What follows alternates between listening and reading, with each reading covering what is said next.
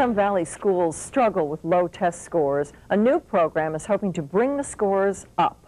The Learn to Learn program is being currently tried out on 5,000 students in 6 Valley schools. Channel 8 Eyewitness News reporter Luann Sorrell shows us how it has changed the life of one Valley student.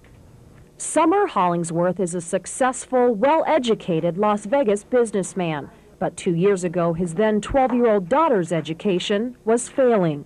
She had dropped down into C's, and there would be an occasional D from time to time. But the next year was a different story. She went from C's and D's to A's. She's top student in math now.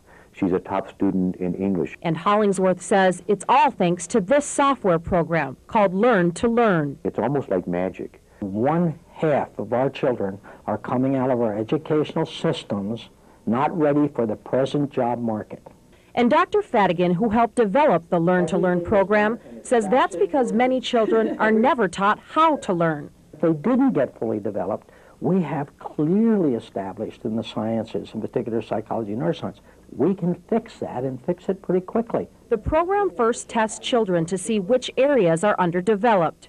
So you look at your figure on the left, and you see how quickly your visual system can scan these and tell you what is exactly the same. Then through a series of exercises designed to be fun for kids, they learn the skills they're lacking. It takes 4 to 8 months to complete.